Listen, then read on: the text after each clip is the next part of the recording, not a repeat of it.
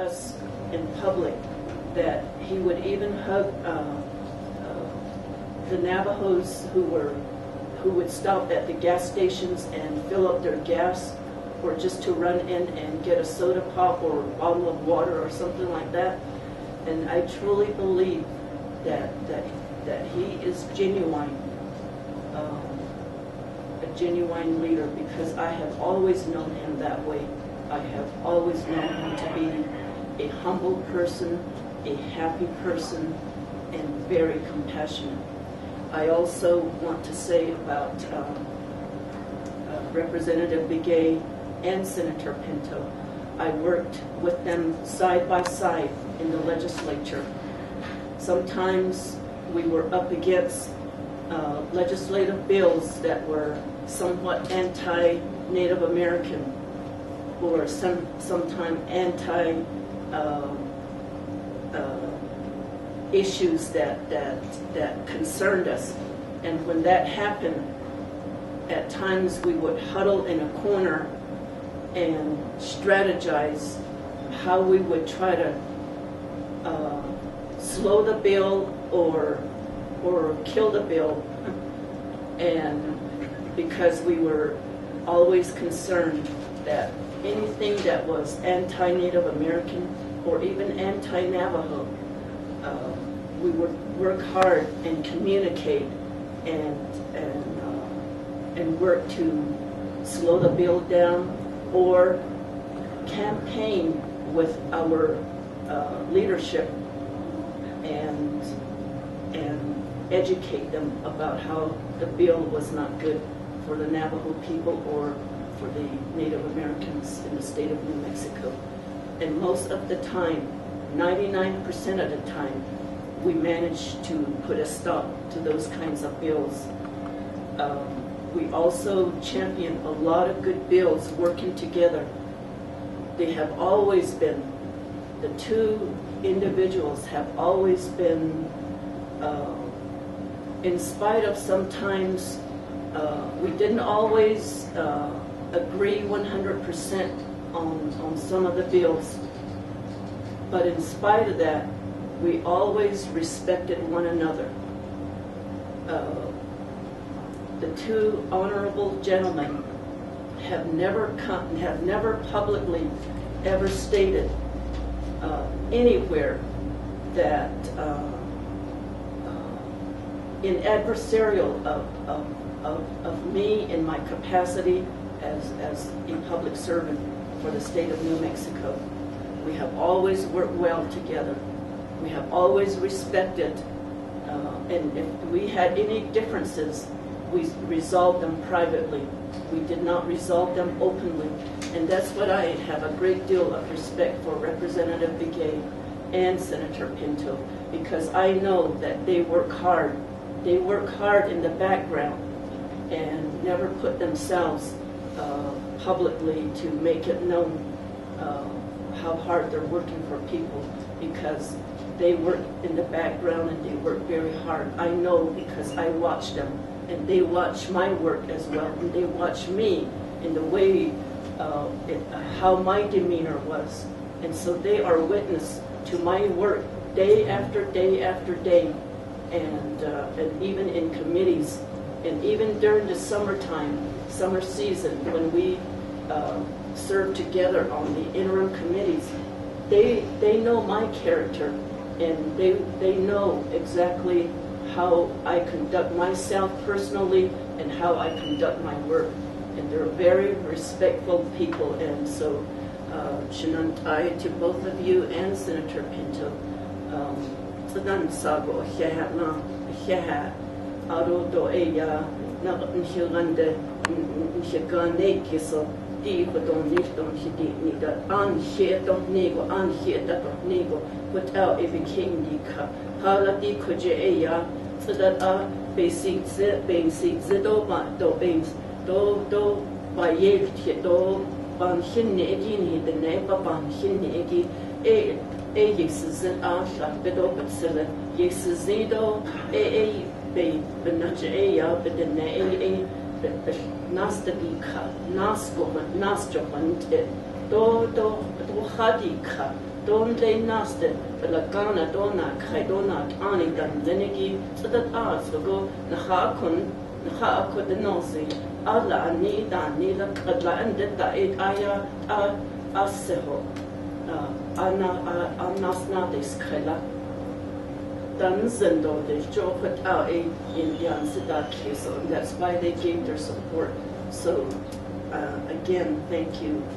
It means a lot to our campaign because you do share the same vision, you share the same concerns, you share the same issues that we are fighting for our people in this campaign. And I would like for my brother Earl to also make a statement.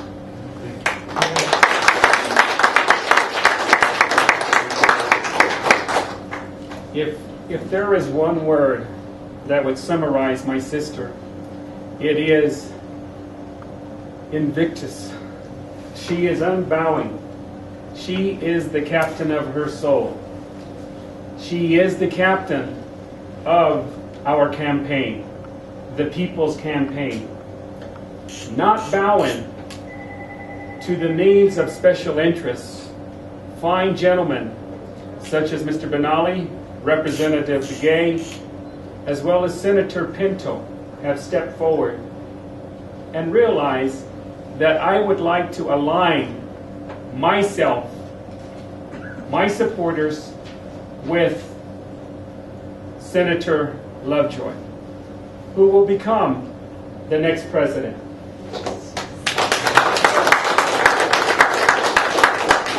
Two weeks from now, we will have an assembly. At that point, journalists will ask us, how do you feel about your victory?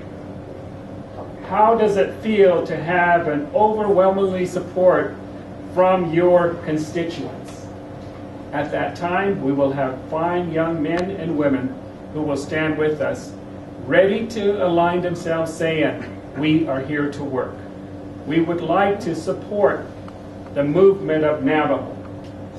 That is the vision. We understand what the statistics are. We understand that we are limited in various resources. However, we have great vision. And these gentlemen have seen and have realized that Navajo's best has yet to come. That is the driving force of Lovejoy Tulley. Now, the other thing that I would like to share with you is this. We are moving this campaign with our own nickels and dimes, without special interest money. We are moving this particular campaign without utilizing the precious resources of the Navajo Nation government. We are not utilizing their property. Our vehicles are parked openly. They do not have the Navajo Nation seal on our vehicles. It is our own. By our own bootstraps, we're going to put on our shoes and move forward on behalf of the Navajo Nation. These gentlemen have done the same. If you can recall, Senator Pinto, 1977. At any time there is a re-election, Senator Pinto's out there putting up his own signs. And if you look at those signs, they have been weathered. But they also do not bow to special interests. They bow, and he only bows to rendering services to the Navajo Nation. He's our senior statesman, as well as Representative Begaye. He has represented his community in the northern portion of New Mexico very well. That alliance allows you to stay in the leadership capacity. So in a given time, we have individuals such as Mr. Benally coming forth, biracial, but he has the heart of Navajo. He has the presence of Navajo. He is Navajo. And many of our biracial children look up to him and say and ask for counsel of him as well. That I am assured. That is where he comes forth. And that is where his being comes forth, to say that I am a child of the holy people.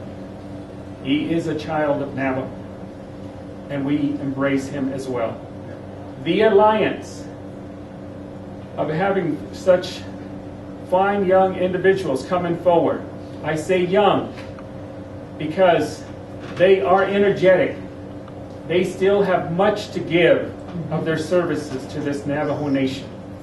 We need to embrace, and we will work with them as well as the Navajo people to make sure that we secure what is rightfully ours.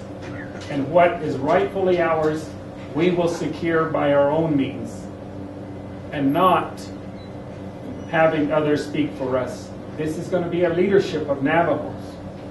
We will negotiate on our own terms. That is what Invictus means. We will not bow. We have not bowed, but we will embrace the support of our fellow Navajo beings. And I can be assured that 2 weeks from today, November 3rd, you will ask us questions.